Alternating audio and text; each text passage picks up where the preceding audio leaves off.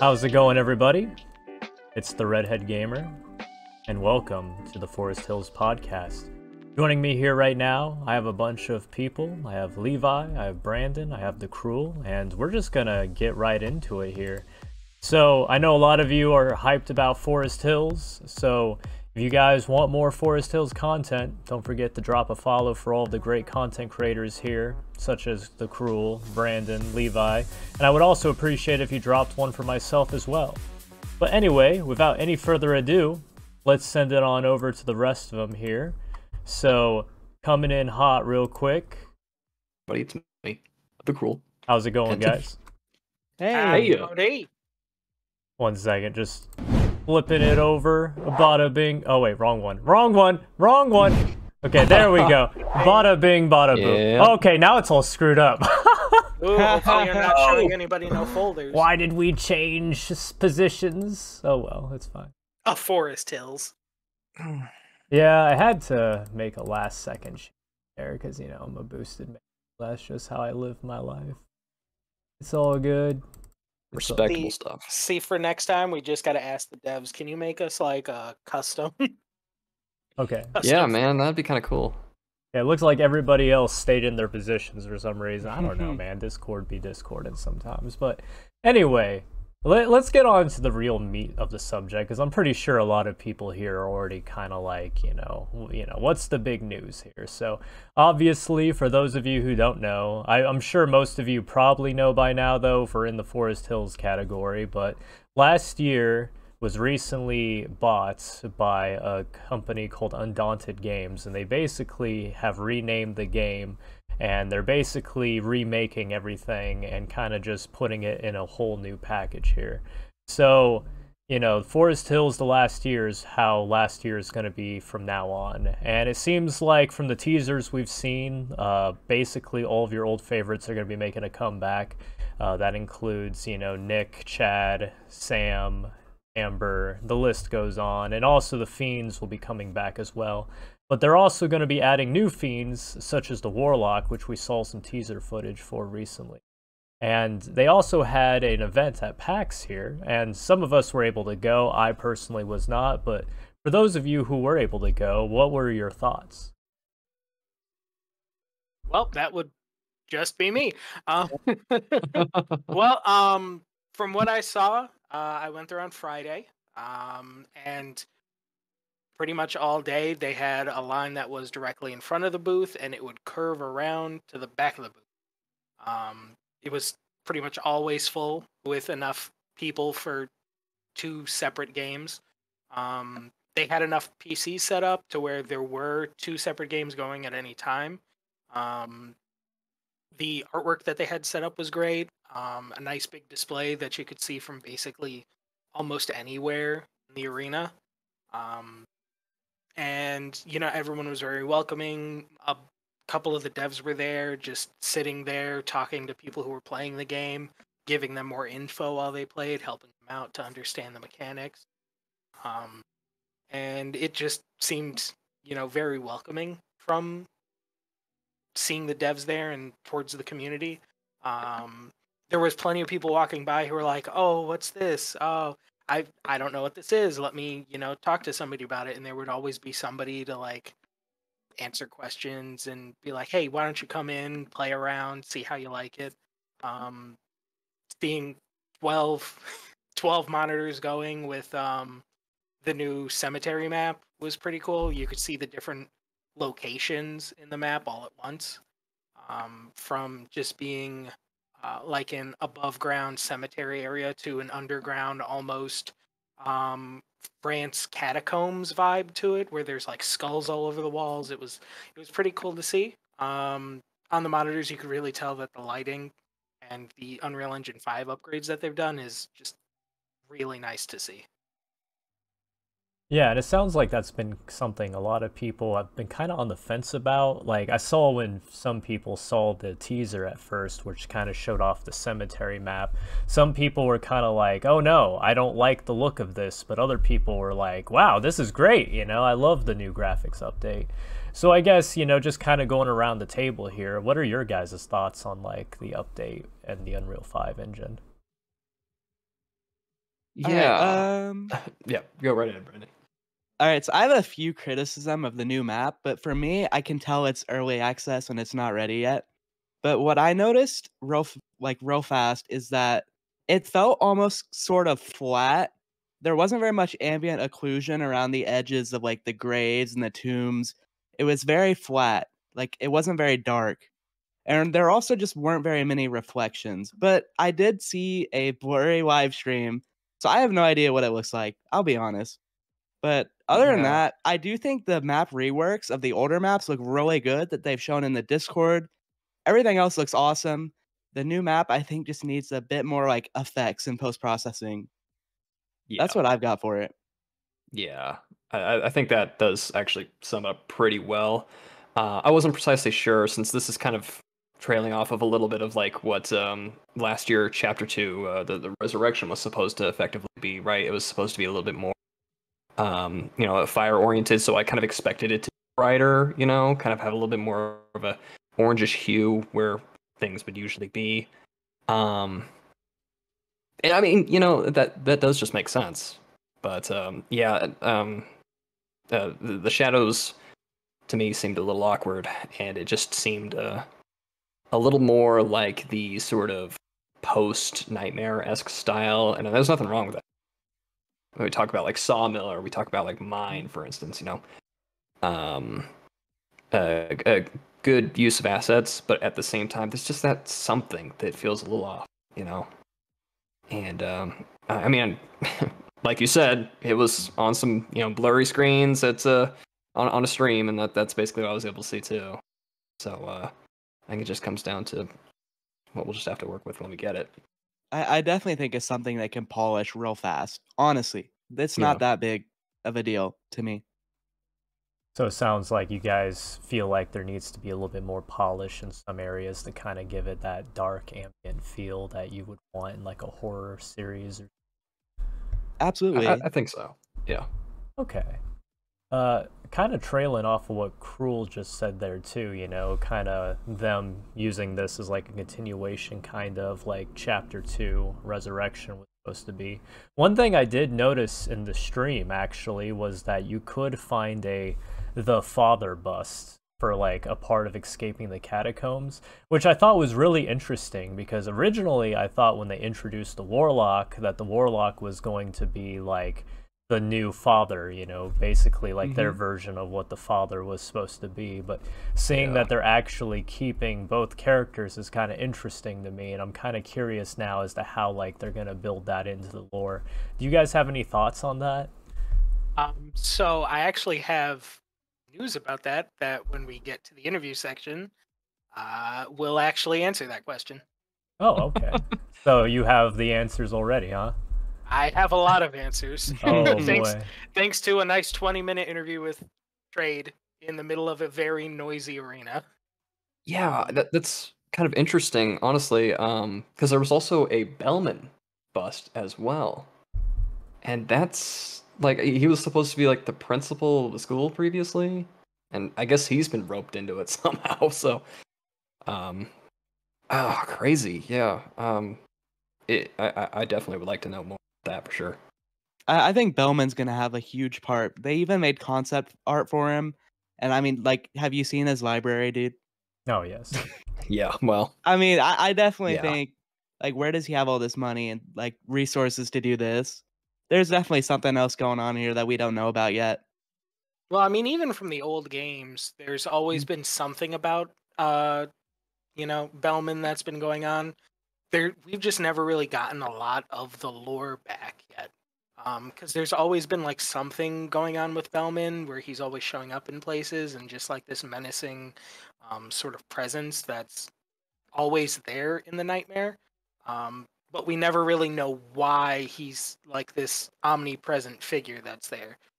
So that's something that I didn't get an answer to, but I'm hoping that in the new game maybe we'll get like lore tidbits, and they'll be able to more explain like how the nightmare works, or if there's like somebody or something that's like creating this, which would, I guess, give us an answer as to why Bellman shows up on all of the maps. And kind of going off of that too, like storytelling in games is always like a big topic as well. And like as you were saying there, Levi, you kind of hope that they give you some lore tidbits. But I guess overall, just asking everybody here at the table and also in the chat, how would you like to see the story being told in the game? Because some games have very linear stories where it's kind of like, oh, this is this and this is what it does, and they kind of like slowly introduce these things to you through like dialogue or something. And then you have like, I guess, After Dark and Nightmare kind of did this in a way, in my opinion. And I kind of call it, I don't exactly know like the storytelling way of saying it, but I kind of call it the Dark Souls method, where it's like, you eventually find some items and maybe there's like a little bit of tidbit of lore around it or like voice lines about things, and then you kind of have to theory craft or like put these ideas together in order to like get the full story. So I guess like when it came to a game like this, how would you like to see the story or lore being explored or told? I know for me, I think a cool way to do it would be similar to kind of like how Friday the 13th did it, where it's like a collectible like recording, or since this is I know in the After Dark version it was about like a card game kind of thing. So it'd be cool to like find like cards, and then like you could flip the card over and there was like a little bit of tidbit of like what the card is, and like it kind of explains a little bit without like giving you too much details, or some sort of like collectible item like a relic, or um, just something that could kind of shape your idea without giving you like a direct answer to your question, I guess would be kind of cool. I definitely hope they keep going the almost Left 4 Dead narrative where all the maps are connected, even though it makes no sense to go from a high school to the sawmill. And I know it's out of order, but I think them being connected kind of lets you piece together a story of your own. Yeah. Um, when it's come down to any form of multiplayer storytelling, since we're kind of going more along the online PvP route for this, it's always been nice when it's been things that have been in accordance with the maps, like you said, Brandon. Um, it's not something you obviously want it to be where, oh, we're trying to force feed the story down your throat, whether you like it or not. We're trying to craft everything around it. Yeah, I like the subtle touches that usually can like you said, Left 4 Dead style, kind of tell you what has happened, if it's already happened, if it's happening, or what like the stipulation is, or you know what we can expect going forward, I suppose, because you also have to kind of speculate what could happen next. I mean, it's very early, obviously, but it's just some things to think about. Kind of going over a comment here in the chat by Doge. Considering they're going for a comic book approach, the story is probably going to be more linear and straight up told. So, that's kind of an interesting way to look at it. And that's also kind of like another thing I wanted to touch on as well, is like, how do you guys feel about some of the changes you saw during the live stream? Or like, I sense for Levi, you got to play it at PAX. So like, I kind of noticed that the gameplay loop, although like some of the objectives are kind of new, like finding the bus, for example, it seems like it's kind of the same game. Like, what's your opinion on that? Yeah, I didn't really have too many problems with last year in the first place. I thought it was good in how everything was pretty much set up. The whole objective of the killer was effectively to keep the classmates off of the objective as long as possible. And it seems like, they've kind of retained that whole sort of thing in the game. Now, one thing they did bring up that kind of intrigued me a little bit is they want to do something with lockpicking. Obviously something that wasn't able to have been showcased, but that's going to add kind of a crazy sort of aspect. I'm not sure what's going to transpire during that, because maybe these are sorts of, hold out and survive and, wait for the person who is lockpicking to try and get through the gate to get to the objective. Kind of slows the game down a little bit, so that it's not just, everybody try your hardest, we got to get there as fast, we got to do this, blah, blah, blah, blah.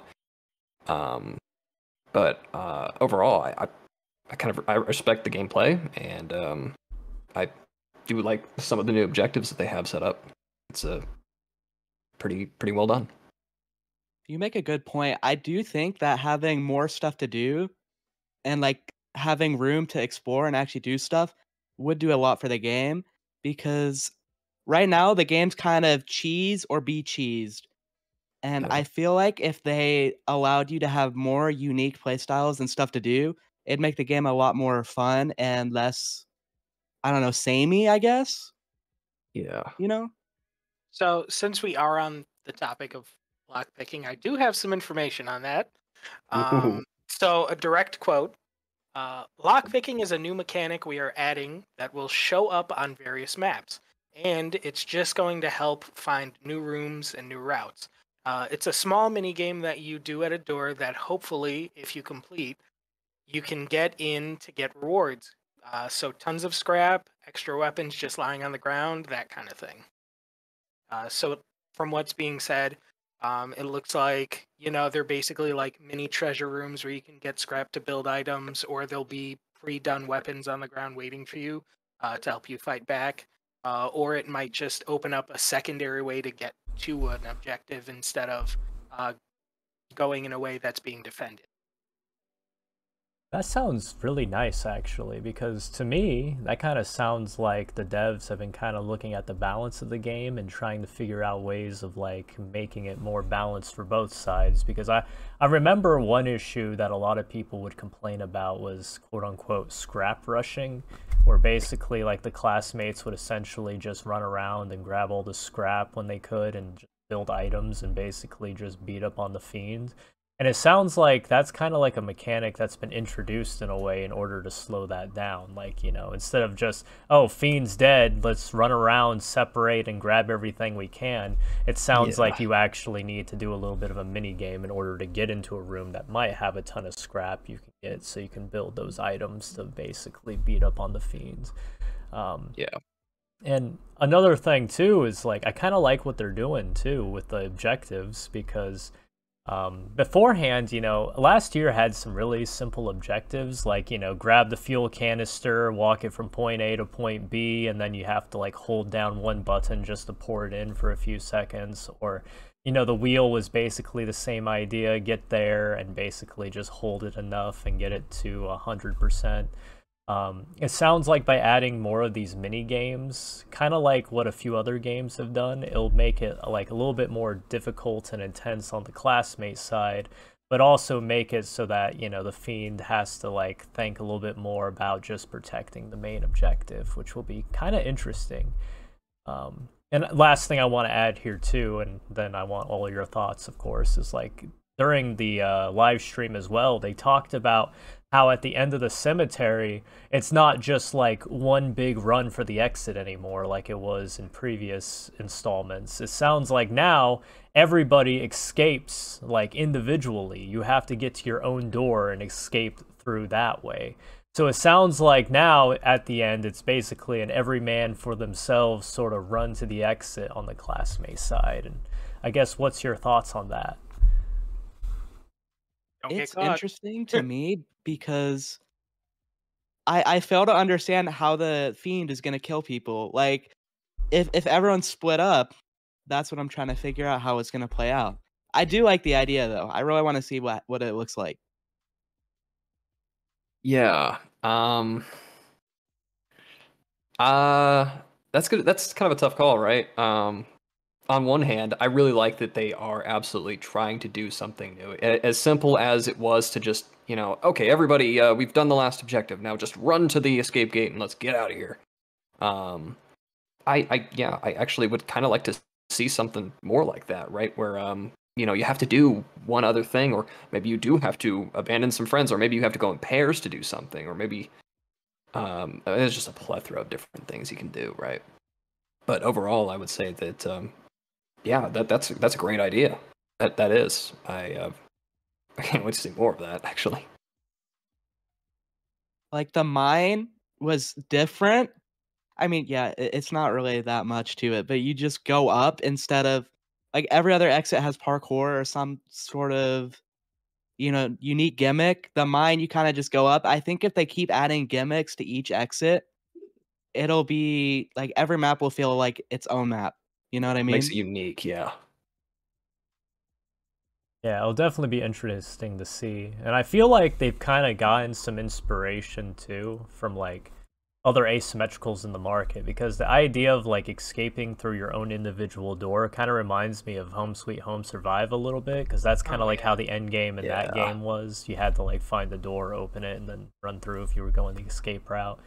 And the lock picking is kind of like similar to Texas Chainsaw Massacre and, you know, a number of other titles. So it'll be really interesting to see how last year evolves and how the meta changes over time as like these other mini objectives or like, you know, different objectives are added over time. Yeah, and I'd be really curious as to like what that does to the Fiend side as well, because, you know, originally the Fiend basically just puppy dog guarded the main objective, right? Like, oh, if it's the fuel canister, just stay on the fuel canister, or, you know, if it's a wheel, stay on the wheel. But now it sounds like there's going to be a whole bunch of things, and you're going to have to like calculate, like, do I want them getting into that room full of scrap right now because they could probably make a Molotov and I'm playing Spider and that's not a good time, or, you know, what the case may be. Yeah. Absolutely. I do think it's going to make the meta game a lot more fun. You know, and less of the just AFK on objective until you win, you know? Yeah. And for sure that is something I kind of do worry about a little bit. And I absolutely do always respect these types of games, or respect anything that is effectively just try to shake up the match a little bit, right? Maybe there is a random feature, right, where the objective will be in a different place, or maybe it'll be in a set location, but the way that people gain scrap and have to do other things like these side mini games would, you know, detract from doing that, or some other way, like if you opened a door to get to another area, it would just kind of either slow the gameplay or it would just mix it up. As much as we all love doing the same thing over and over and over again, it's definitely nice to have a change. And I guess like one thing I want to ask Levi right now, actually, is spam traps going to be making a return? Do you know? I did not ask about that. Hey, no worries. I just didn't see it. I do have plenty of information on the gameplay changes they've made. So if you want to get into that, I can definitely answer questions about that. Yeah, let's fire up luckily, this. Trade was more than willing to give as many answers as he could. Sounds good. Let's go ahead and fire up that sweet interview then, homie. All right, so we started off. Officially, it's being labeled as a sequel to last year. Is that going to bring any sort of gameplay changes? And he said, I think it's going to bring some new, well, a lot of it is still similar to what we had in last year, but we are bringing new gameplay changes in the character. For example, Fiends are going to have new mechanics added to what they have. Good examples, the Giant, he's going to have 2 different basic attacks. One is going to be a swinging haymaker to knock you back. The other is going to be a rage mechanic so that he can kind of go into a berserker rage where he takes more damage, but he deals and dishes out more damage as well. Slasher is going to have an axe throw so that all of the same kit that he already had, plus an axe throw that he can use to teleport and give himself mobility options. So that kind of changes are going to happen. The classes, so the medic is going... the medic is getting the new dart gun as a replacement for the pouch, because we just felt that this would be better gameplay dynamic play flow for the medic. The assault is going to have a shield that's going to be able to block to kind of mitigate damage and not just be about swinging the pipe, but also a tanking kind of role. So those kinds of changes are coming to play. The old maps are also going to be brought in. All right, so a lot of new stuff actually. Kind of one interesting thing is it sounds like all the Fiends are gonna have like a little bit of changes to him, because it sounds like the Slasher's losing his dash ability and he's gaining like an axe throw ability, and then he can like teleport to the axe wherever it lands. Yeah, honestly, from how he kind of talked about it, it honestly sounds like one of those like you throw the axe, it'll hit something, and then you can teleport over to that area. Or I'm guessing if it hits something, you won't be able to teleport it to it, or it'll just come back to you, kind of thing. Because if you hit somebody, now you're teleporting directly on top of that and can hit them again. So, or that might be a thing that you're able to do if you're really good at your aim. So, Right. so far with the giant changes, he didn't mention anything with the Strangler though, which is the one character I would have loved to have gotten more info on. Right. um, Yeah. the Strangler was always that fun one, just to kind of sneak up behind somebody and just drag them away. Yeah. Like, okay, see you later. Gotta go. But I don't know if they would really make much changes to him because he always seemed like the one that people chose first anyway, compared to everyone else. It's a pretty strong pick. Yeah. Just so much utility to get others away from the group, and then you can get away pretty easily. Yeah. Did they say anything about like the spider? No, he did not mention the spider. Oh no, I'm worried. Besides, some information on a possible cosmetic. Ooh, Okay. I will not complain about spider cosmetics. That's one thing. Like, I do feel like a lot of people would be interested in how they're gonna rework the Strangler, because for as long as I can remember, like, people have been freaking out about Strangler. Like, either he's way too strong, he's way too weak, or like, I guess for a lot of the newbies, quote unquote, like, they felt like he was the most harassing fiend out there, because anybody who knew how to play him could essentially just, like, KO the whole team at once. Yeah, kill the whole team within 20 seconds and call it all good, bro. Like, it wasn't even a big deal. Like, God, the amount of times... if you show up in just the right spot in the beginning of a map, you can, especially in like the mines or the sawmill, you can just pull somebody off a ledge and boom, that's it. Pull them into a saw blade, boom, that's it. Just wipe out a whole team in the first couple of minutes. I don't think any of the other fiends had that sort of potential for like just an immediate end to a match. I think the only one that might be able to do that could possibly be the giant, and that's only because he rushes into them. If they're all huddled together, he could potentially knock everyone down. But well, yeah, that's what I was going to say too, because he could pick people up before, and I mean, like you said, if there was a saw blade or like a cliff, you just throw somebody off the cliff, and that's pretty much free kill as well. Bell Tower with the giant was always so much. Oh yeah, good times. Just yeet somebody all the way back to the school. Yep. Good times. So Doge brought up in the chat here, Spider will have 8 clutches, Strangler victims will have grapple escape mechanics. Those were mentioned on the first part of the dev stream. I must have missed that part. And then Fisheye Fool also says, "Oh my god, it's my favorite YouTube, TheKruel." Oh my god. What a vibe, honestly. But I guess kind of going back to the whole mechanic changes. How do you guys feel about the Strangler victims having like an escape mechanic? Like, well, it sounds like we're getting quick time events, and honestly, that sounds kind of fun. I'm not gonna lie. Yeah, that would be cool, actually. Unless it's just spamming A and D. We'll see how it goes. Got a button mash like it's old school RE4, like you're running from a boulder, just gotta go. Yeah, that kind of reminds me of the early days of Strangler, when you just get pulled away and you'd have to have like one of you come and like press a button to like free you or something like that. So maybe they'll just, I don't know, after a certain amount of time, or maybe that's going to be another mission, right, where you have to do something in a specific order maybe, and you get out. But yeah, because I know the taking damage. old version of basically him just letting go.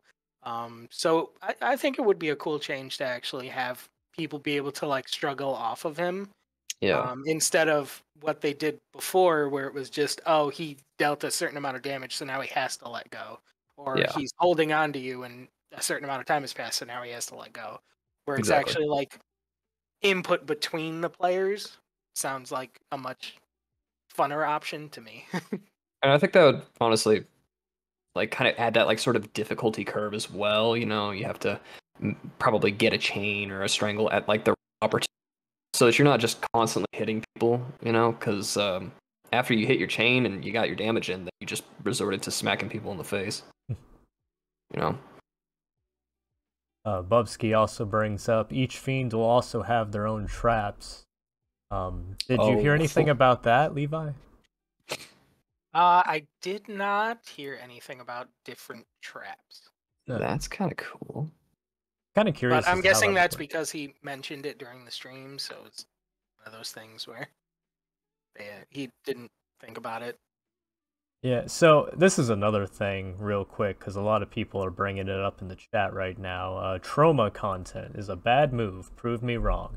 I'm unfamiliar with Troma, but I do have concerns about resources being poured in the licenses early on when the core game needs a lot of work to better appeal to non-dedicated players. So, you know, for those of you, I'm sure everybody here knows, but for those of you who don't know, it appears that Forest Hills has actually made a license deal with Troma, and they have a bunch of licenses such as Toxic Avenger, Cannibal the Musical, and a number of others. So, like, you know, what are your guys' opinion on them bringing in licensed content into the game? Because one thing I found that was really interesting was that this license deal is actually with Troma themselves. So it's not just like they only have the Toxic Avenger. They're going to be able to bring in like the entire catalog that Troma owns into the game eventually. So what's your guys' thoughts and feelings on it? Because I feel like Slasher's radioactive waste skin, the one where he's like lime green, looks a lot like the Toxic Avenger. Just turn the axe into a mop and you're good to go, basically. So I'm gonna let everyone else go first because I actually do have some information about this. So there it is. All right, well, licenses is always good. I did not expect us to get a license, especially this early. I didn't even think we were going to get licenses for a long time because it's just, we don't see licenses in most ASIMs. Unless they're like a direct license product, usually we just haven't. So this is actually going to be the first ASIM that isn't Dead by Daylight that's putting other licenses into their game. Which is pretty cool to think about. That's neat. Pretty crazy. Oh, man. Actually, having been someone who kind of grew up a little bit with Troma, and watching things like Cannibal the Musical, which is absolutely amazing, by the way, if you guys... I mean, I definitely suggest it. And things like the Toxic Avenger, which is just so ridiculous. It's sort of this sort of classic comedy horror style.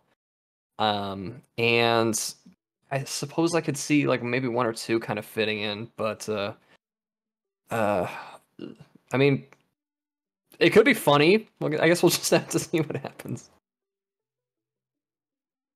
Okay, you gotta explain more than that, brother, because you seem to, like, you said that, and then you kind of got this look on your face of, like, like, it looks like concern, but at the same time, it looks kind of like, you know, you're vibing. So, yeah, it is kind of a minor bit of concern. I still do have sort of a idea of, like, what last year, like, was back in the day, right, where we're leaning horror aspect, and, you know, you saw things like a employee modding in like Pennywise model of characters, or you know, having the idea of you know, a character Freddy Krueger, maybe even just some more, I guess, classic '80s horror trope, or something like that. That's you know, maybe not as comical as some of the Troma cast, and I think with Troma, it's a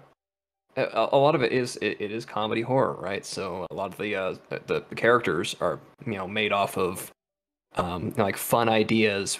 I'm trying to remember the one, but there's one where they build a chicken restaurant on a Native American burial ground. That's Poltergeist. Yes, and that one is so crazy that I don't know how they would do that in the game. You know? I mean, I am glad you mentioned that. I mean, Levi, do you have anything for me on that? Oh, yeah, I do. Okay. So, one of the questions I asked was, now you did mention that we're getting Toxic Avenger. Are we getting any survivors with that? And Trade said, it might be Lloyd Kaufman himself. We talked to Lloyd. He's got such a colorful personality as one of the leaders of Troma, and I think it'd be hilarious to see him come out in a white suit with a bow tie. He's like this colorful guy. We might do Melvin and kind of split off Melvin, who's the human form of the Toxic Avenger, might become one of the flavors of Survivor. The main focus is really going to be a new killer and a new class with new maps. So Toxic Avenger himself, we're hoping to design to where it's a class, and whoever takes on the role of the Toxic Avenger transforms into him. The new killer would be the Poultrygeist, based off one of Troma's films, Poultrygeist. It's an original killer that we are designing that is a homage to that and is essentially a zombie chicken. Oh my goodness. So, for context, I have no idea like anything about Troma, so this just sounds like gibberish to me. Like, what are you talking about? So, have you ever seen the movie Thanksgiving about a zombie turkey? So it sounds really goofy though. So Troma basically makes these low-budget horror comedies that are very out there. Like they've got movies like Romeo and Juliet, Toxic Avenger, Nukem High, Surf Nazis Must Die. They've got a lot of like really weird out there stuff. There's one that's if I remember, I think they also made Frankenhooker. Either they made it or Lloyd is actually in that movie. I know he's in that movie. I just don't know if they made it. But imagine stuff like that. Yeah, I understand. Being able to bring that in is just so different from every other horror game that's out there. Yeah. Which is like such an appreciated like idea to where it's like we're a horror game, but we also want to encompass all of horror, not just the scary stuff. Sometimes we want to have like a joke between us and the community, you know, and just the idea of Lloyd Kaufman himself being a survivor and you just walk around in like the Poultrygeist chicken uniform for like the restaurant is just, I would rock that every single match if I had a chance. I get that as a skin for Nick. I am done. Right there, I'll pay for it. So just going through the chat real quick here. Lurking Raptor, Troma is known for very low effort movies with lots of crude humor. Doges and Poultrygeist come into the game. Yeah. Red, it's setting in already, I can tell. A new Fiend class and map for that might be a little too much, especially an entire class where any classmate can turn into the Toxic Crusader and Hulk out. I remember hearing that on the first part of the dev stream as well. Just doesn't seem like last year at all to me. Yeah, this definitely feels like a super desperation move already. I guess in my personal opinion, like, I kind of like this move because I feel like it'll add a little bit more atmosphere to the game. Like, obviously, I know, like, some people, you know, wanted, like, a slasher horror, like, serious, you know, like, this is terrible stuff going on sort of, like, game. But I feel like the areas where last year kind of shines previously in gameplay was... like the moves you could do. Like Fiend could do a lot of cool stuff. Like Strangler, for example, you pull somebody, you throw them through a trap door which has a trap at the bottom, you hit them twice as they're falling, they fall into the trap, you can basically beat the crap out of them and then kill them, right? But I also feel like some of the dumb and funny things people liked about the game were kind of the things like, for example, you could, you know, throw a pipe bomb at somebody and like kill your teammates, or like, you know, people were literally making montages of that, for God's sakes. Yeah. And like, I mean, we all know that the one person who was like the pipe bomb king. Yeah, exactly. And spent the whole match pipe bombing constantly. Like every time you saw him, he had a pipe bomb because he would just run the map for scrap constantly, and it was hilarious. Pro tip, the medic role is not supposed to heal people. That's not what it's for. I'm sorry. No, that is true. That is true. And not just that, like, real quick, I guess, like, also, you know, there were, like, a lot of dumb references. Like, Nick, you know, would constantly scream, like, references to movies and things like that. And, like, you know, there were some other things like that.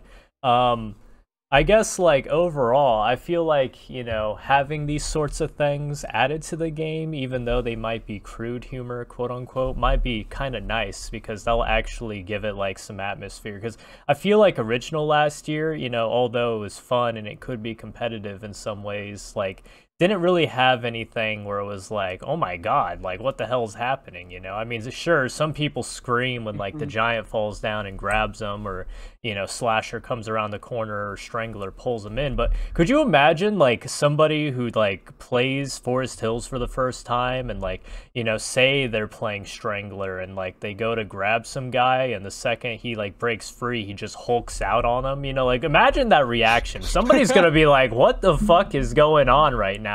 Why did this man just turn green? And, like, why is he beating the crap out of me? Like, what? I don't get it, you know? Just... In a skirt. Yeah. Well, I know that's funny. Oh, I kind of want that now. That's funny. I do know from the way he said it, it seems like the Toxic Avenger character itself is going to be a class like Medic. So it seems like there's going to be a limited amount of people who can actually play that, because last time they did any sort of updates, they made it like limited to how many people can choose a class, so that, you know, you didn't have an entire team of medics. So I'm guessing they're probably going to, when it comes to these like specialty classes or sort of license classes, they might do like a one-off character who can do it. Like only one person can choose that role, so that it's not like overused. Or there has to be like certain conditions to maybe using that role, which I think would be fine. But yeah, I mean, I'm totally down for like, you're about to get strangled, you break free, you just super Hulk out as like Sam, and you still have like the head brace on and everything. You're just like beating him to death. It's gonna be great. I'm excited. Yeah. One thing I do want to note for this sort of thing is this is going to be a class. Theoretically, it's probably just going to be one person filling that role, I'm sure, because it would only make sense for there to be one Toxic Avenger.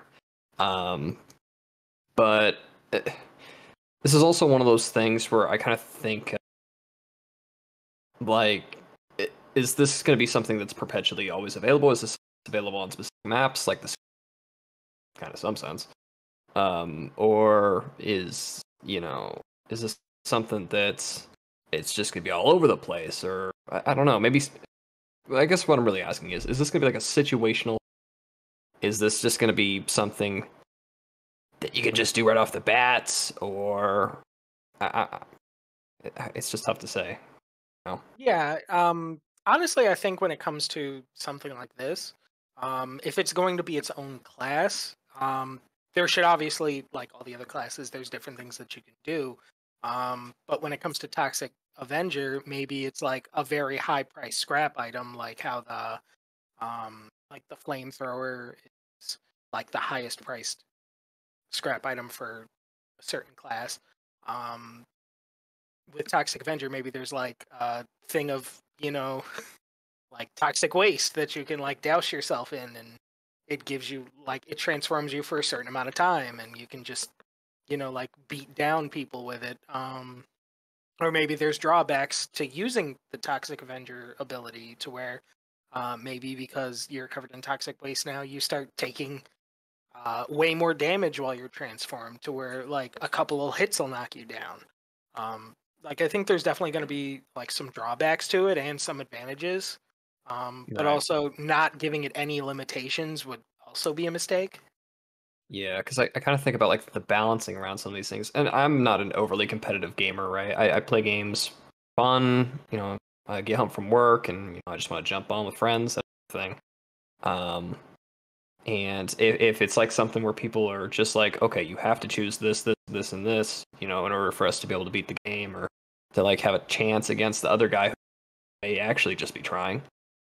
I always kind of worry about like how all that kind of comes to play, and if this is like a new class, right, where one person is just going to be really, really powerful sometimes, or maybe all the time. I don't know, you know. So Yeah, I think it will be a little corny, I'm not gonna lie, but not gonna lie, like, I'm glad they're gonna keep the silly tone, from what it sounds like, because to me, like right now, what we've been getting has been very dark and gritty recently. So it's good to know that they still have ideas that are different, you know? And I hope that they keep doing this with the future original content. Like, let's say the mall map is, you know, more arcade-ish, you know, in a way. So, I think it's gonna be cool. so one thing I haven't really been keeping up to date on, and I guess would be kind of nice to kind of put this all into like one package right now, would be like, obviously the story's kind of changed, right? So like previously the fiends were essentially manifestations of, like the classmates' fears, and except for the father, because the father was apparently like, some guy who basically just learned a lot of crazy magic and basically became a god in this world. I guess my idea is like, how are they going to explain these people showing up? Because I know this might sound a little weird, but like a zombie chicken, for example, like maybe, I could see that being somebody's fear, honestly. Maybe like somebody worked in a meat packing plant, maybe they grew up on a farm and they saw some crap and they were like, oh my God, what's this? But like, at the same time, it's kind of funny now if you think about it, because you're going to have somebody who's like, okay, there's like a warlock over here, there's like a spider over here, there's like some big buff angry guy back there, and now we have like a zombie chicken over here. Like what's going on? Like where are these things coming from? How does the universe come together here? Well, I know from the original The Nightmare release, it was supposed to be like, oh, these are the things that these people are afraid of. And then when they moved over to After Dark, it was like, oh, well, these are manifestations from like the card game they're playing, which, that makes sense, and however you want to tell the story. And now it's supposed to be more of like a comic book feel. So I feel like it's more becoming kind of like Tales from the Crypt, where there's like different stories for each book, and it's it's an easy way to be like, oh well, here's a story about um a zombie farm and zombie chickens. Here's stories about pollution and waste and Toxic Avenger, and here's a story about going to church. So here's here's a priest. Um, so I think if they're trying to go from just saying that it's like, oh, this is more of like a comic book feel, if the storyline is more about like a comic book like inspired realm, to where you can just kind of like bring things in like it's Tales from the Crypt, Haunted Fear, that kind of thing, from like those old like 50s, 60s comics. I think that'd be a good way to kind of explain off why there's so many different things and why they're not always like make sense kind of thing. Yeah, and that's something that's kind of interesting too, because you kind of run into the issue of coherency, right? Like, like Redhead was saying before, how would it make sense? When you see all the stuff that would be added, and you got some character be a little bit more serious tone, like Strangler or a giant or maybe even the spider, right? And these are the traditional fears and whatnot. And I mean, even with the cemetery map, seems like a pretty serious map. I mean, they're not joking around. You don't see um, like a chicken store, some corner of the graveyard, of course. So I just kind of wonder if, this is obviously speculating really far, and I probably shouldn't be doing it yet. But like, I mean, isn't that what this is all about right now? I just don't know how it's all gonna kind of like make sense, if it's all random. Oh, we just thought this would be cool, so we're gonna put it in the game, and there you go. So, Yeah, I agree with you. Go ahead. I feel with the amount of work they're putting in right now, I'm willing to give them the space to give me answers. The way it was before, where it was very silent, and it kind of fostered this idea of just people just kind of gave up on the game essentially. Like there was some of us who were still like just waiting for those updates, waiting for something to talk about to get excited for, and it just felt like it never happened.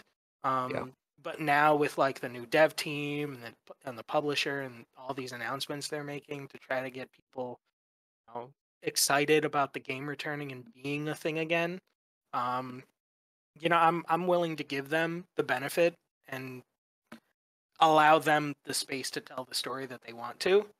Right. Now, if it was before, I don't know if I would. I would kind of be like, this is weird. Why are you doing this? But with it being like a whole new team, whole new relaunch, it's basically a new game. I'm willing to see where it goes now. So real Right. quick, we have a bunch of comments in chat. Not gonna read off the names because I feel like that'll add like an extra 5 minutes to this. But Why'd you say this? Yeah, real quick. Let's see here. Last year is turning into Home Sweet Home. Punches Bubs. Well, there was silly and funny moments for sure, but that was grounded in gameplay moments and not the aesthetic and theme of the game.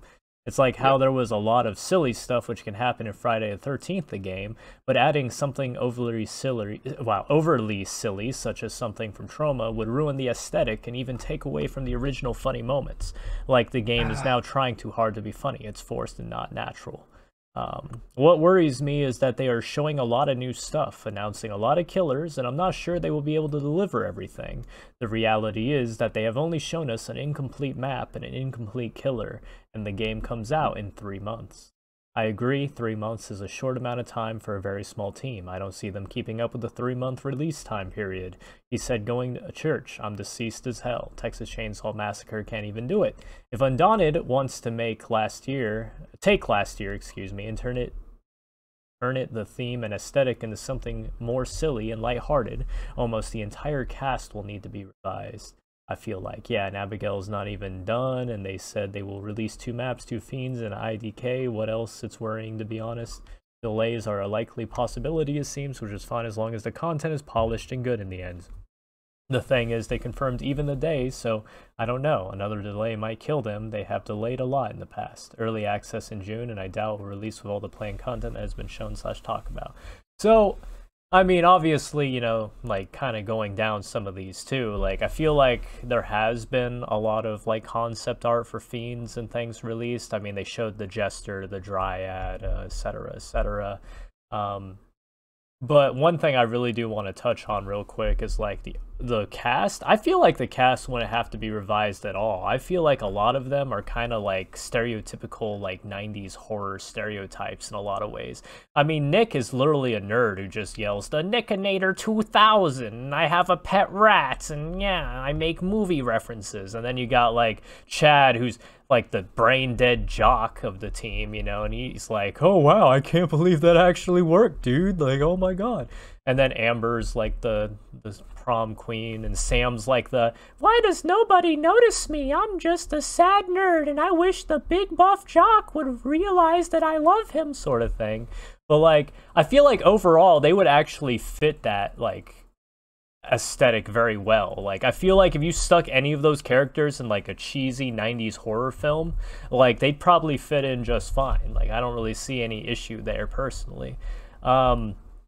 But going on to, like, the release date, I feel like since last year had already come out in, like, 2 separate installments, that being Nightmare and After Dark, I feel like a lot of the stuff they have to work with's already been done, so I don't really feel like, they would have to do too much, especially from, like, the gameplay we saw of the live stream. It obviously looks like they've added some things, like the objectives and what have you, but I don't feel like they would have to do, like, a complete, rebuild of everything. Like, I feel like most of the stuff's already there. They're just kind of, like, either changing or, like, adding things on top of what they've already done.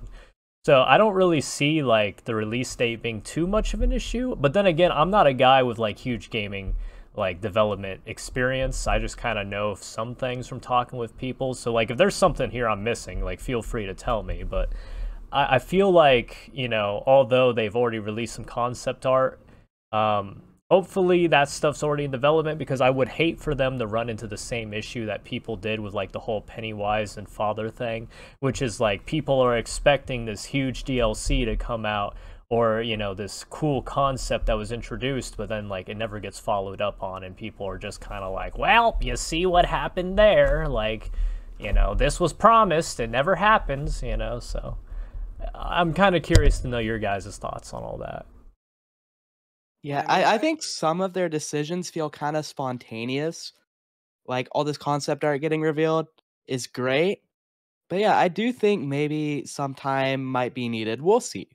I don't know much about game development either, but right now, like, there's no audio for the Warlock in the live stream, and some of the stuff just looks not ready. Like, this is what I can think of.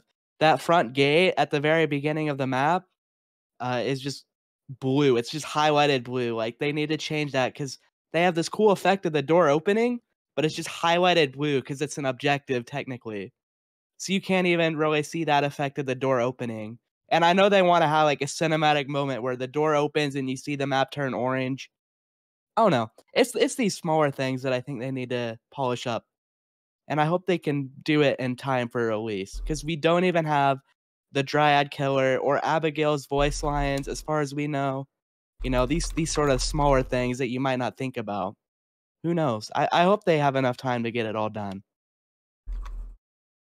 Yeah, and just looking back on the past when it comes to last year, you know, they've definitely got a record, or at various companies. Of course, we're not talking about Undaunted here, because this is their first foot in the door for dealing with the last year project. I would say when it came down to Elastic Games, we were oftentimes left in the dark about certain things, and it took time for content to come out.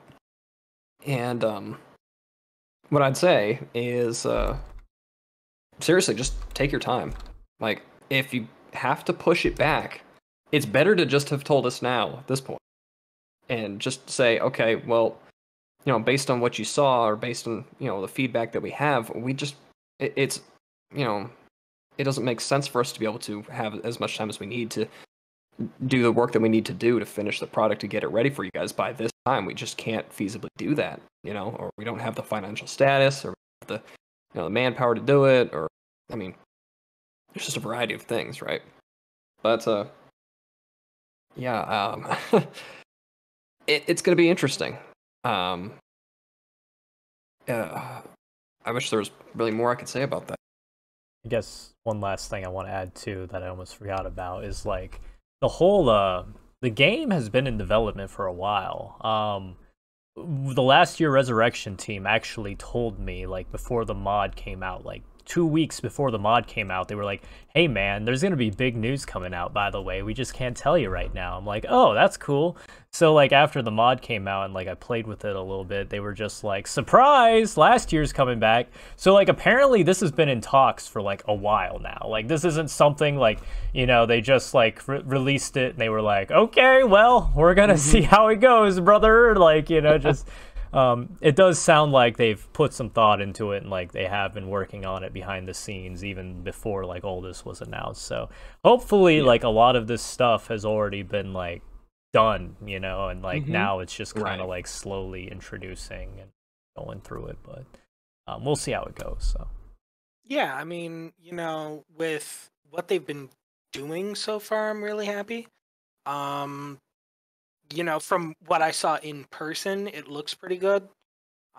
There's obviously some things that need a little bit of, you know, like spit and polish kind of thing. But from talking with Trade about the map that was being shown off, he did say that, you know, they're finishing up work on it. But there's an entire section of the map that's only going to be visible after launch. So there's a section of that map that we haven't even seen yet. As well as a couple of other things that are coming with launch, that they're still putting some polish on. But there are 2 questions that I went through during the interview that'll kind of cover the bases on basically this whole like release and information about the game. So I'll kind of go over those now. So the question was, this is something that a lot of people wanted to know. For the people who have already bought the old version of the game, they want to know if they're going to have to buy this version as well. And he said, yes, this is a new game. There's a lot of work that goes into it. Yes, people will have to buy, but I can tell you this. We're going into early access. June 25th is the early access launch. Our main launch out of early access will be when it comes to console. Because we are working with a partner on this, it's in the pipeline. So we are on the way there. When it releases on early access, it'll be $10.99 USD. When we go to console, it'll be $14.99 USD. The reason we're doing this, there's just so much cost in terms of art. It's a whole new team, a new studio. I'm the only one from the old studio that came back, and we need to make sure we do the best possible work we can in order to treat this as a brand new title. It was the best decision. We moved everything over to Unreal 5, so we had to rewrite a lot of the code and redesign a lot of things. So there's just a whole lot of work that has to go into this for that. Then I asked, so essentially, this isn't going to be a port with added features, it's a complete rebuild. And Trade said, I can see where people might feel that because we're bringing all of the old stuff back. But we are changing quite a few things to kind of add and enhance those elements. And just the fact that all the maps are coming to Unreal 5 with the new Lumen lighting and the stuff we've added to it, we're going to make changes throughout the lifespan of those maps to dress them up for holidays and maybe do new school maps and go to back to school kind of packs down the road. In terms of new content that we want to sell, while a lot of it will be stuff we do sell, we also want to try and give stuff to the community for free. So we'll work and see on that, and I don't have anything hard, concrete in terms of what specifically, but I can see us doing like a killer in the future or a class or similar that would be free just to be gifted to the community for everything. Levi, bro. Why didn't you tell us it was coming to console? I wanted to save that for You wanted for to the save it, podcast. brother! Brother, do you have any idea? Sorry, I'm yelling right now, but do you have any idea how long people have been waiting for that? Like, how many times I would stream last year and people would just come into the chat and be like, when's it coming to console? Or like, you post anything on Reddit, people would be like, I really like this game, but I don't know when it's coming to console. Like, why did you not tell us this? Like, you just wanted to like casually drop this like, oh yeah, like it's gonna be $10.99 on release and you'll have to rebuy the game, but it'll turn $15 when it gets released on console. Like, wait, what the and they already have plans for it to top it all off. Oh my god. It's not even plans for it. They're currently working on getting it released for console. That's the thing. That's what I'm it's saying. in the pipeline. It's going to be on It's console. happening, bro. Like It's not even a thought right now. They're actively working on getting it on console, which I think is great. And the fact that the game is going to be $10.99 for early access, and then $15 when it's fully released and on console. Yeah, it's completely fine. Such a good price, especially with like everything that's going on with the history of the game and just being that's something, you know, he mentions in another section of the interview where he's like, we're trying to keep everything at very reasonable prices. DLC is going to be very reasonably priced, where it's not going to be excessively expensive. Things are going to be at a price where, you know, people will be like, oh, that's something easily I can get, you know. Especially being like, oh, you know, there's going to be stuff in the future that we want to release for free, so that it's like giving back to the community to be like, hey, you know, we understand. Here's some stuff that we think would be cool for you guys to have. There's also, I have 5 pages of interview to go through. So, but yeah, so console. Not sure what consoles, but I'm assuming it would be the current gen, which, you know, PS5 last year is going to be pretty dope, not going to lie. Man. Gonna have to buy it on console, be a greasy console player. I'm guessing crossplay will probably come with that. Yeah, then. I was going to ask that. Yep. I do not know. He did not mention that, which tells me either he doesn't want to let people know, or they're not able to let people know yet, because they're still currently working on it to try and get the systems working together. Because there is a lot that goes into crossplay between consoles. So, being a small studio, it might be something that's more difficult for them to do. But at the same time, I think if they can pull it off, as long as they don't release on the Switch, I'll be happy. Yeah. Huh. Real quick, let's go through the comments. Let's see here. I can't lie, I say I made a lot of good memories on the game. Indeed, I feel like everybody can relate to that in some way. It's releasing in early access, so I don't see it being pushed back at all. True. I hope it's successful, but people won't care. It's in early access. They will go hard on negative reviews. It costs $10.99 and it won't have progression. Games should launch with progression, in my opinion. I didn't know it will come out on console. Yep, that's why Undaunted needs more devs, or at least try to finish first Fiend and map before working on any licenses. Gross! The art design everyone hates is where a lot of money wins. LMAO. Trade is not the only old dev from Elastic working on the game. Sucks that the Priest is coming along with it. Isn't coming along with it, as if we haven't heard people planning console releases before and that fell out. I don't know why they are working on consoles when the game still needs a lot of work.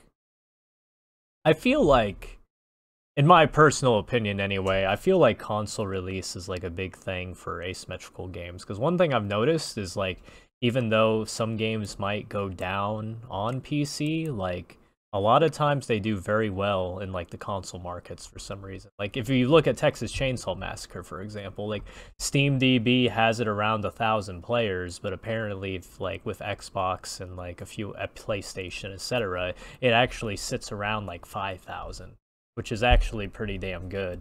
And I feel like, you know, a lot of these games too, like asymmetrical games in general, like that's a big untapped market for a lot of them. I feel like a lot of console gamers like the idea of the games that come out, but a lot of them haven't really been able to get there, and that's kind of like hurt a lot of them in the long run. But what's your guys' opinion on that? Console, absolutely, yes. Crossplay and cross progression would be awesome. That's all I can really say.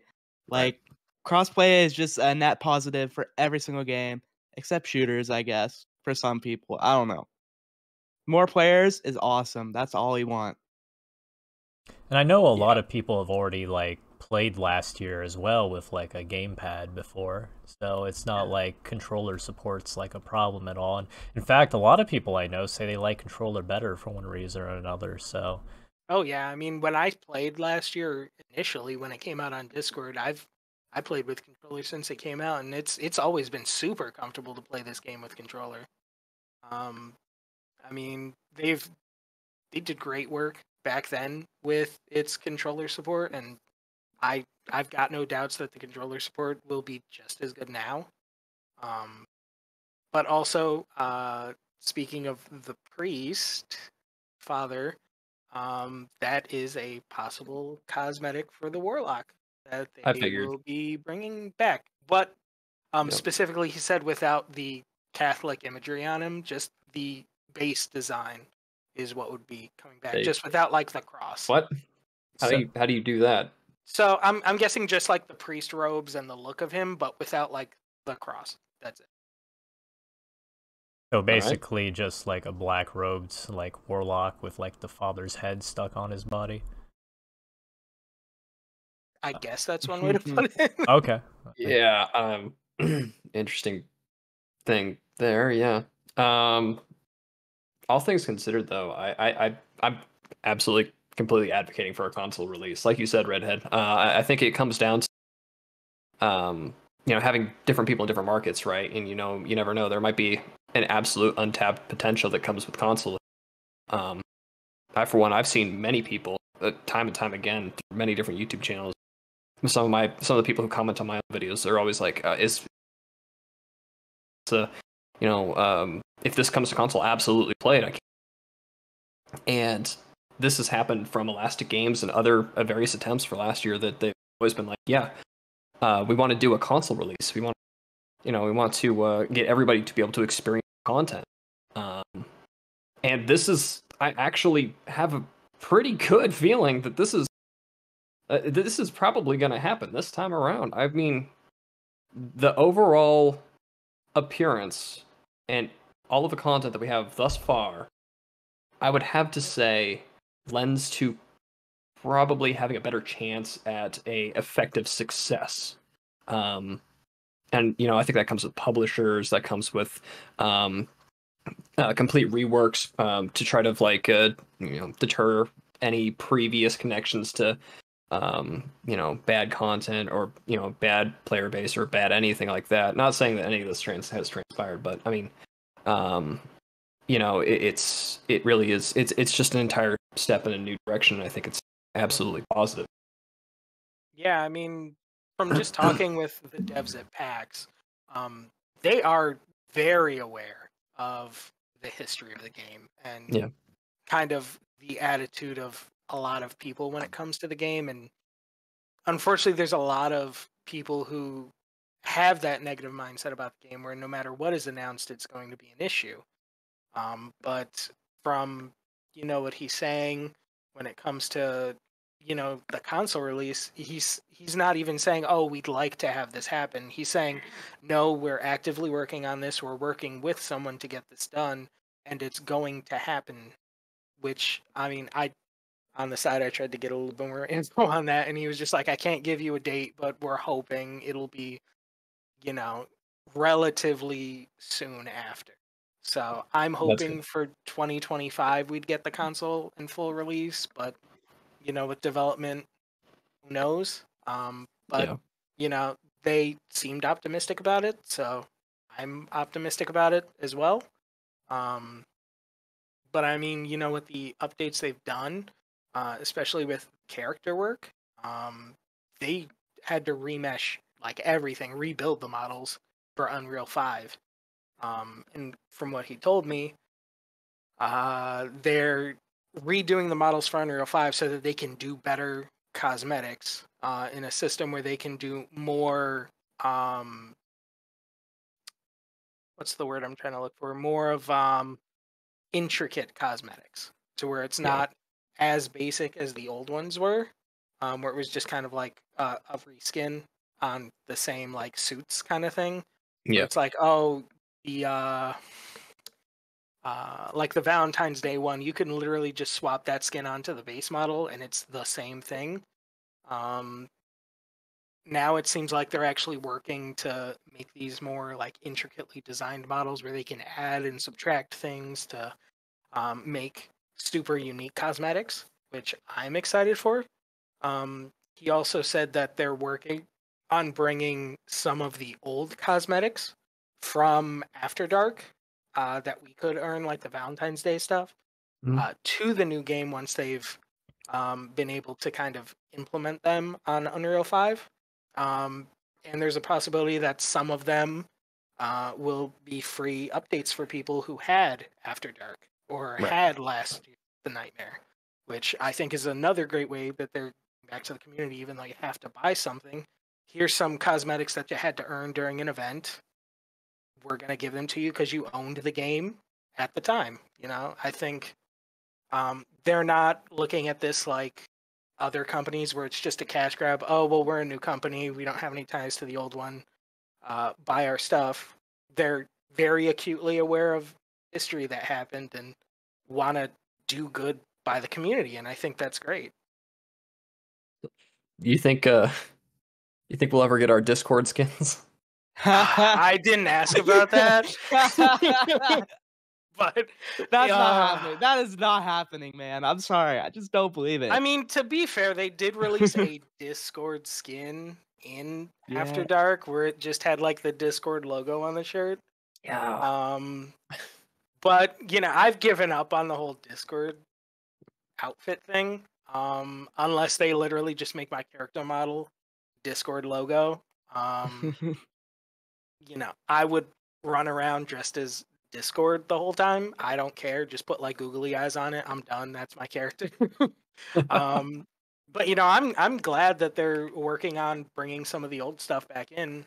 He even mentioned bringing in some of the beta outfits, like Sam's old outfit during the Discord beta, Right. as a possible cosmetic, or bringing the father in as a cosmetic minus like the Bible as a part of his cosmetic and just changing it to like a spell book kind of thing. So I'm pretty happy. Although there's definitely ideas for skins that he did mention that I thought were kind of cool, like a crab cosmetic for the spider, where it's a giant crab,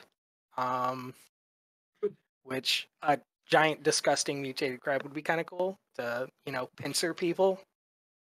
Instead of just smacking them with the legs, you just pincer and grab them, which would be kind of cool. That might be too much, but they have some ideas for cosmetics that I think is gonna be pretty cool if they make them, and I think they've got the creative juices going to, that's why we're getting the, the dryad, like these concept arts, because Trade even said, hey, I've got like a bunch of ideas in the pipeline to where it's like, hey, I've got these character model ideas and I've got these new like class ideas, and we're kind of like got a bunch of ideas that we want to go through to really see where they can go. Which not all of them might be made, but we want to share these ideas, with the community, which I mean, I think it's a double-edged sword where, you want to show them, hey, we're working on all this stuff. And at the same time, people will take it as, hey, we're working on all this stuff. Yeah. As like a definite, this is going to happen, which in them starting off, I'm glad they showed us. But I feel like down the line, they might back up a little bit on showing so much stuff that it becomes like an overflow of content that people are expecting.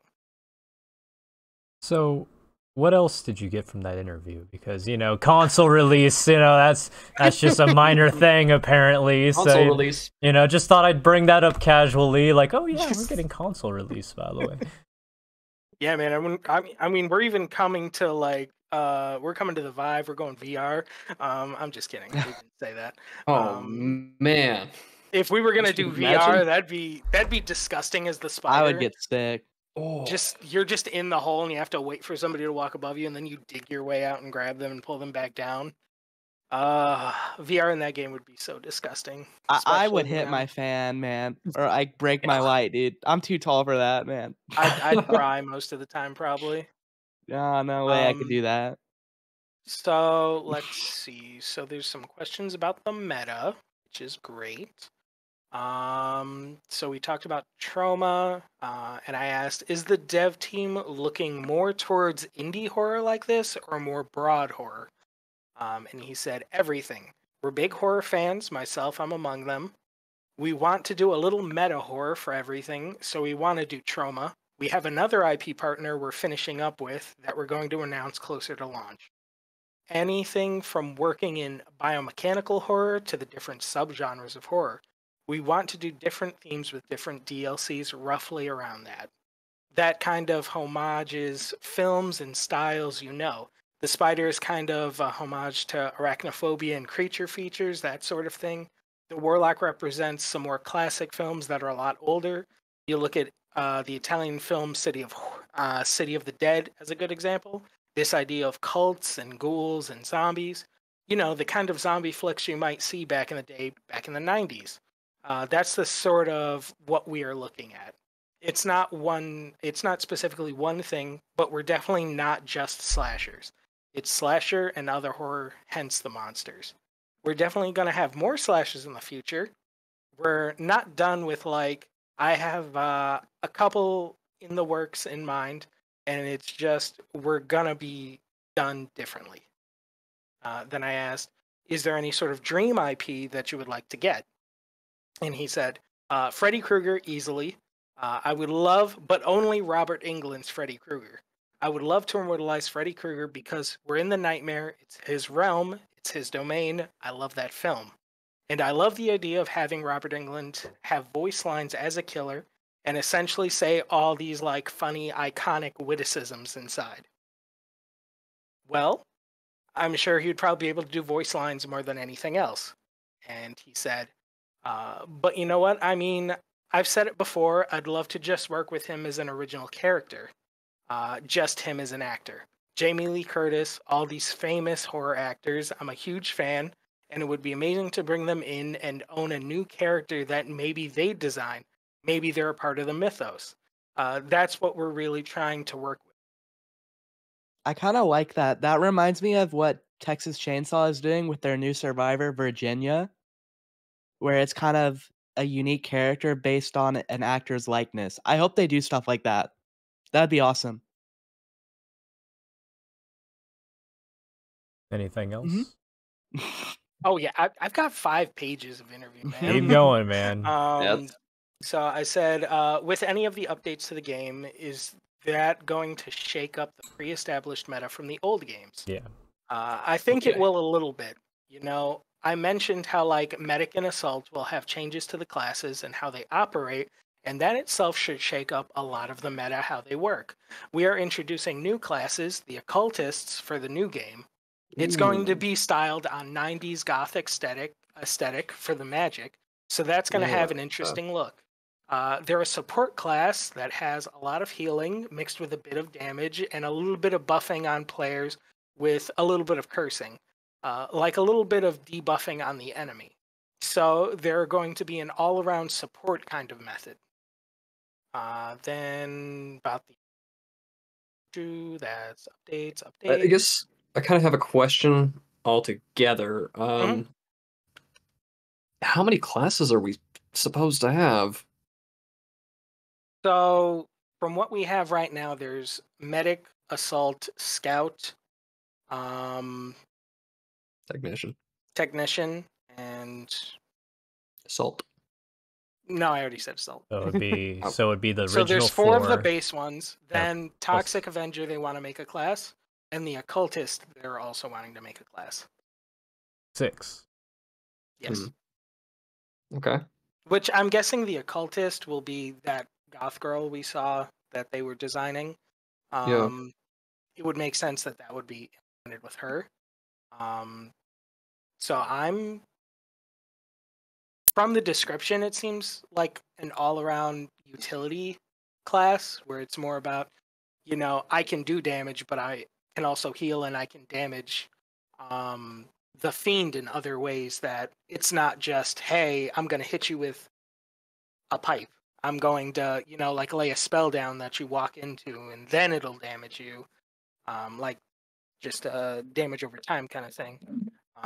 Or it might, you know, make you slower or how they want to implement it. It wasn't super specific, but I think the vagueness will get people talking about it, which is fun. But I mean, I think having more classes will be better because then there's more variety in each match. Because right now there's always pretty much a guarantee you have one of each of the classes right now. So once they keep adding classes for more characters, you know, you might not have a technician on your team this match, or you might never have a medic because someone wants to be the occultist and they can do like some minor healing on people, but they also don't want to just heal people. So I'm, you know, I have thoughts, but I want to see where it goes before I want to see an actual like release of it to really see where they're taking it before I'm like, oh, this sounds stupid kind of thing. Right. Yeah, I agree. What I really hope is that they have like classes that are different but can do the same thing. So like you said, occultist, like more medics that aren't necessarily a medic, or more assaults that aren't necessarily an assault. So you can have unique, you can have an assault and let's say another attacker, right? You know what I mean? Like these unique like combinations. And you don't need a medic every game, you know? Yeah. Like, that's what I would really like. I could have possibly seen something like this be more of a subclass thing for some of the main classes rather, right? So maybe you'll build items that are more in tune with tanking, or maybe there's like a berserker where you'll have an item that just does straight damage, but I don't know, you trade something else in return for it, probably health. Or like medic is more of medic used in a broad variety of terms. So like an occultist, right, where they dabble in like a Lovecraftian horror-esque magic and ends up creating curses, and that's more of support. And they utilize healing through reconstruction or something, but I don't know. I've always kind of worked in games, and while it's obviously too early to just tell how it's even going to be, I think subclasses would be instead. So one thing I'm kind of happy about with the new classes, at least from what it sounds like with the occultists, is it sounds like they're gonna be adding classes that kind of like take away some things from other classes and kind of like put it in their like playing field. And the reason I say that is because the biggest offender I felt of this originally was Scout.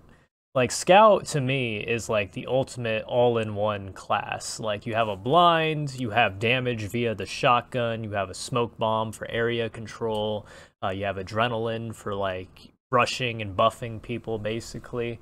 I mean, you drop an adrenaline for your assault, they can essentially just wail on the Fiend until their heart gives out, essentially. So it sounds like the occult's kind of going to be taking some of that away from the Scout. Like, they're kind of, instead of the adrenaline, maybe it's like, oh, here's a spell that, like, buffs you and debuffs the Fiend, stuff like that. So I would kind of like to see some of that with, like, more classes being introduced. Like, some things some of the classes had just didn't feel right to me. Like, for example, why does the medic have a gas mask? Like, I understand from, like, a team play perspective, like, having the Scout throw a smoke bomb and then the medic being the one with the mask who runs in and, like, does the objective or, like, grabs the thing or whatever. It makes sense.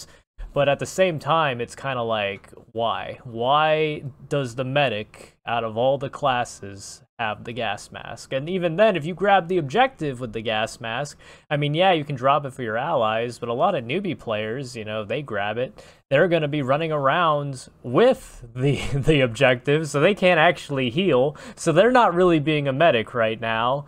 So I just kind of feel like adding more classes and kind of like taking bits and pieces from the other classes that don't make sense and congealing them into these newer classes would kind of add some variety to the game and maybe, add some difference in tactics and other things too.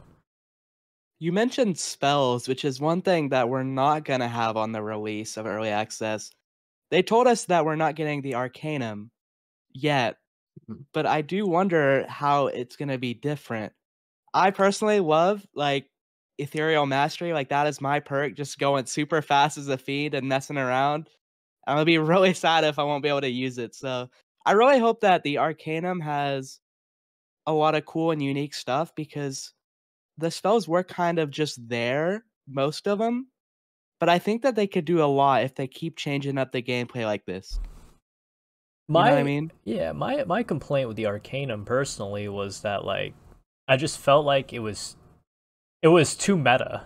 Like, it was like, okay, like, what am I gonna pick as assault? Am I gonna pick the spell that gives me damage bonuses after I beat up some cryptids, or am I gonna pick the spell that allows me to, like, I guess, hold F on the objective and take a lot less damage? Like, yeah, not really a no-brainer there. It's like, oh, like, obviously I want the damage, or I want this, like.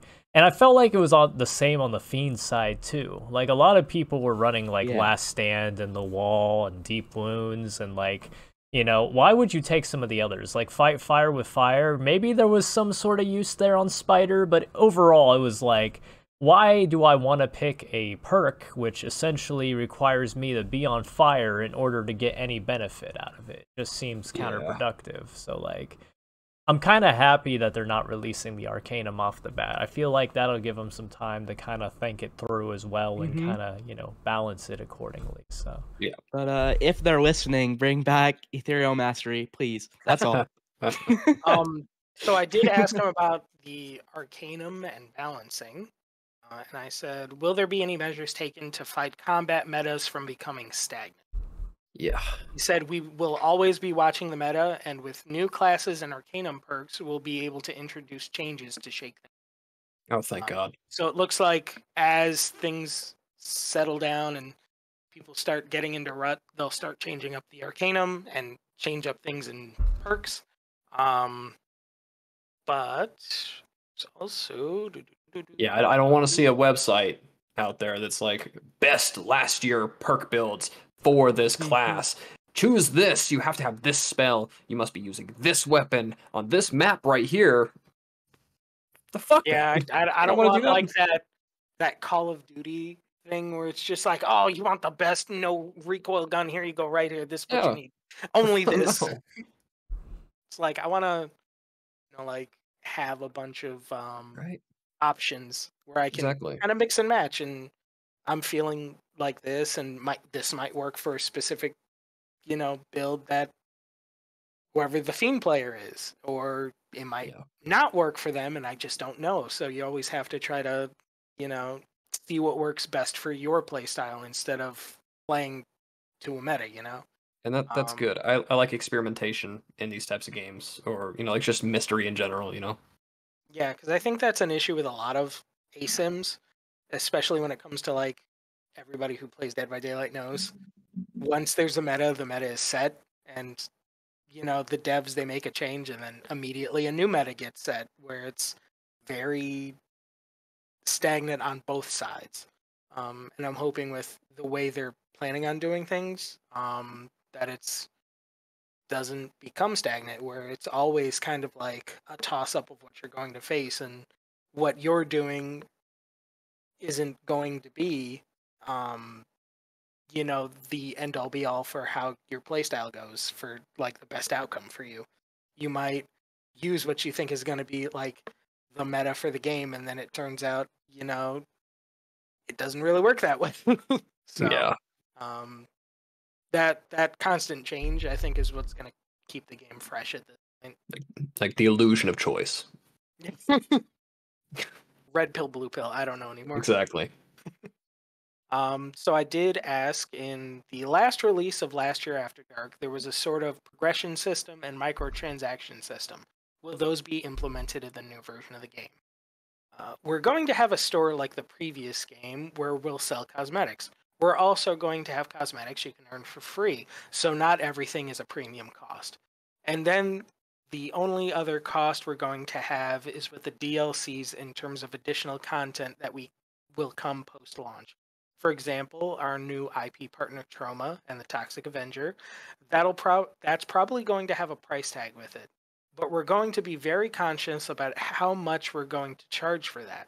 I don't have a hard number yet, but we're going to keep it fair as much as we're aware of the various prices that are out there, and we want the game to be affordable. And I said, would you say more likely it would be similar pricing to most DLC pricings? And he said, I would say similar to more fair if we can. I can't say for sure, and if I give any examples, I worry people will take that the wrong way. But I can't see a character being more than $5 on the top end, if not less. And similar kind of idea, like a new killer, for example. That makes sense. Yeah, I can roll with that. Yeah, I mean, I know that's a big issue when it comes to DLC pricings. I mean, you kind of saw what happened with Texas Chainsaw, where some of the DLCs were like kind of outrageously priced, where it was like $10 for a single character, and I'm like, I don't know about that, fam. And then you see stuff like on the Dead by Daylight end. Used to be like some of the DLCs are $5, and then they also kind of went on the high end where they were like, let's tack in a skin on this, and bump the price up $5. So it's pricing's kind of wild right now, but I'm glad that they're also acutely aware of pricings with DLCs right now are like a hot button issue when it comes to gaming, and they want to be as fair to people as they can. But I also kind of expect that when it comes to like a license, it'll be more expensive than non-licensed items. If they choose to do, let's say an Alien in the future, and it's like an original concept, that'll might be cheaper than like if they had just licensed like the Predator, So I appreciate that they're aware of there's going to be pricing differences between what they're. Okay. So we've been going now for about an hour 40. Yeah, an hour 40. About to be an hour 42. Let's catch up on chat here, and then we'll probably wrap it up here. But it looks like let's see. Let me start from where we didn't catch up here.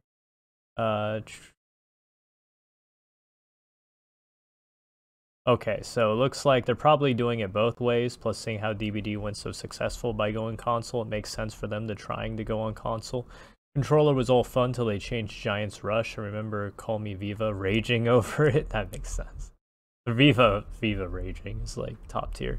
Yo, the Warlock has crosses on his shoulders. My exclusive Raj Valentine's skin is ruined. No, bit worried about the in-game store they have planned. Many games handle it pretty bad. What happened to Anchor and Chemist? You mean Archer and Chemist? Because I remember they had like an idea for an Archer class. Was there an Anchor class or anything like that? Anybody know? Okay. I can't say I remember. I only remember like the potato gun and like the acid gun. Oh yeah. I don't remember the remember all concepts those. though, you know? Yeah, Goth Girl, Yeah. she has a name, mate. I would love a bard-themed class who is better than having a flashlight. Thoughts on MMR? I am afraid of the sweaty tryhard players that will blow up the newbies as this happened in the past. That's a good point. Well, good. That's Mhm. also a question that got asked. And I asked, will there be ranked and casual play lobbies? And he said, for now, just quick play to keep it active, but we'll be introducing a ranking level to help keep players in their respective brackets, making it easier to find fair games on both sides. Okay, so they are going to Okay. have like some form of separating the experienced gamer from like the casual, basically, or That's good. planned. Okay. I'm fine with that. That is good, yeah. Any other big takeaways from the interview there, Levi? So there was one last section that I want to get into, which is now when it comes to newer characters, when it's like the new licenses and new classes, is there versions of a characters you would like to see? And he said, well, I really want to start doing older characters. We will be, but I want to start showing off how those other members of the town are also affected by the story more than just the teenagers of the high school. What I would love to see is just a sort of tribute to characters that are tributes to things like Archie Horror, Goosebumps, and Buffy the Vampire Slayer, that sort of thing. We're going to do a lot of our original content like that too. We have plans for a werewolf and a vampire, various slashers like the Jester, the Crone, stuff like that. So we have a lot coming down in the pipeline. So it sounds like, especially with what we've been talking about earlier, a lot of what they want to do with last year is kind of like 90s horror I could find in a Blockbuster or Hollywood video type stuff. Like, they're kind of bringing back some of these like ideas from like shows, and especially with Troma now, they kind of have like that whole aesthetic going here. So sounds like that's kind of the route we're going. I honestly feel like a good like story element would just be like, this is a 90s horror like video rental place like that just exploded into the real world. Like that's what it's starting to feel like. We're like, it's like a VHS kind of. Yeah, like VHS. That's honestly a kind of a good way to put it, if I'm being honest. It's just all these different stories that are just happen to be on the shelf next to each other. Like one minute you're looking at an episode of Goosebumps, and the next minute it's Buffy the Vampire Slayer, or it's Toxic Avenger, or it's like Alien 3 or Halloween 6, The Return of Michael Myers. The Curse of Michael Myers. Sorry. Yeah, I guess in this case that movie had 2 names. I guess in this case, it's kind of like a comic book store almost. Yeah. Yeah. Kind of like the gimmick they're going with. But so far in this podcast, it sounds like it's coming to console. Fiends are gonna have some new abilities and things. Basically, classes are also getting new abilities as well. Yeah, MMR is planned. There's gonna be new classes entirely, like the Occultist and Toxic Avenger, etc. Troma license. What else have we covered that stuck out to you guys right now? There's a secondary license that they haven't announced yet. So there's another license in the works that they haven't talked about. Okay, so that's another big thing. I'm really happy about the pricing altogether on things. $10.99 for early access, and then $15 on full release. I think that's great. I also do have updates for the content creators. Want to hear that? because that was also very important for some of us. Yeah. So I asked, when it comes to the current batch of content creators for the game, is there anything that goes on with us that we need to know? Well, I mean, we're going to be looking at our content creator program because we want to work closely with everybody and the people who want to work with us. For us, it's not about how big you are, it is about how dedicated. How much do you want to be a content creator for the game? With that in mind, we're going to be doing things like early access to be able to make content, which we can release early builds for people, keys for the game, help with giveaways and contests, that sort of thing. So it's an ongoing process, and I need help. I'm working with some people who are going to help me flesh it out a bit more, but that is something we're looking forward to towards launch. Everyone who's currently an active content creator with the community, with what we are doing, will stay in the content community. As long as they're respectful, they're nice, and they're not being toxic or a troll intentionally. We are just going to revisit. We will focus on the people who focus on us. That's the best way I can say it. So we're open to people joining. We just want people to want to play the game. I know, and I said, I know for a lot of us, it's been kind of a struggle to really do content for the game with how much has happened. And he said, there's ways of interacting with us that's not about making videos too. Just being in the Discord, talking, chatting with us. It won't cost anything just to be present, to ask questions, answer questions for other people in the community. Just being involved, that means a lot to us. Just anyone who's just involved on a regular basis, it doesn't have to be daily, but just on the regular, shows us that you're here and you want to be involved. So it sounds like anybody who's already in the content creator program at the moment is basically safe as long as they're not like a toxic POS, essentially, is what I'm getting. Yeah. Okay, and then he did mention that, you know, they are looking at people who haven't been active in like a year and haven't said anything in the Discord, they don't talk, they don't make any content at all, don't talk about the game, don't talk in Discord. Those are the people they're really looking at to just kind of remove from the program because they're just kind of there without, doing anything. So Right. They're happy when people in the content creator space are just even in the Discord talking to the people who are interested in the game and, giving them feedback, and letting them know what's going on. So it seems like it doesn't have to be, make a video every week, otherwise, goodbye. It's very much, we're happy when you make a video for us. We're happy when you stream the game. We're also happy if you just talk with us and talk with the community. okay. I really like that. That is so sweet of them to say stuff like that. And to say Yeah. that they notice us in the Discord. I mean, as a smaller creator, it's pretty cool Yeah, to have it an really opportunity is. like that. Yeah.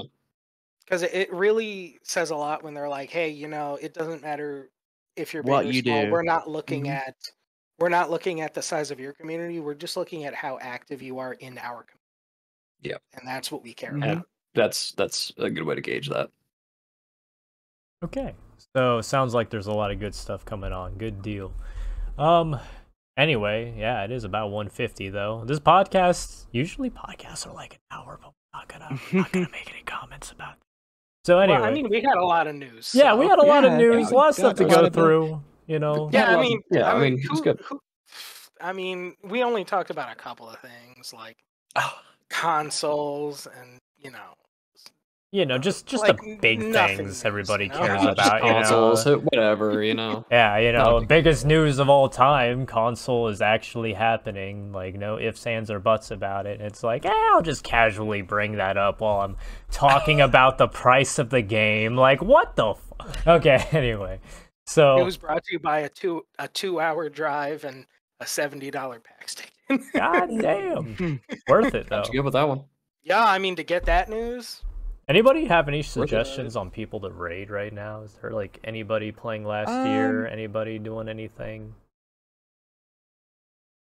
There's no one on last year right now. That's fine. I'll just call it Gucci here then. So anyway, thank you all for tuning in. Really do appreciate every single one of you being here and also just checking out the content. It's glad to see that the Forest Hills / last year community is still going strong.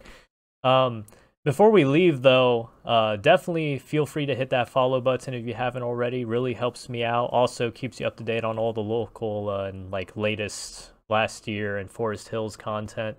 For the other people here, why don't you guys go ahead and drop your socials real quick? That way people know where to find you guys, and then we'll call it good. So I'll start with you, Cruel. Go ahead for it. Yep. You just find me on YouTube. It's gonna just be TheKruel. Just look that up. That's pretty much where I hang out there. I'm occasionally on Discord as well. Just DM me, play some games together, do some cool stuff like that.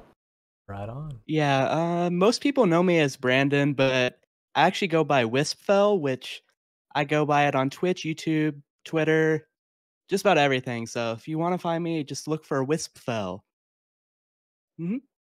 Hey, you can find me as Levibreaks, YouTube, Twitch. I will have the actual interview uploaded on YouTube tomorrow. So if anybody wants to actually see, me standing in a busy convention hall with lots of noise in the background talking to a dev, feel free to stop by, check it out. And I can't wait to see all of you guys once last year's released and, we start getting some matches on. Also, I call Nick. Don't try and steal that from me. Number one Nick main. I already called it. It's too late. I called him during beta. You're not taking that from me, right? Who gave Nick a goatee? Nobody. Nobody. Oh, really? You won't take my little. I got whole photos of Brother Justin being like, "Hey, bro, sorry we didn't get the goatee in this patch. We'll get it in next patch." And guess what happened? We got a goatee, Nick, fam. What are you gonna do, brother? What are you gonna do? You're not taking that from me. What's your claim? I called it back in beta. It's fine. What's your claim to meme fame, brother? Did you give Nick a goatee? Didn't think so. No. But during beta, I started the whole Nick is actually a killer meme. So I don't wanna start. I don't. Screw you. Hey, that was Sam. Thank you very much. Sam was the killer this entire time. No, anyway, Sam is the simp. Yeah, whatever, kiddo. Anyway, have a good day, y'all. Nice seeing everybody. And we'll definitely be around in the future, so feel free to stop by whenever. Until then, peace. Peace. See ya.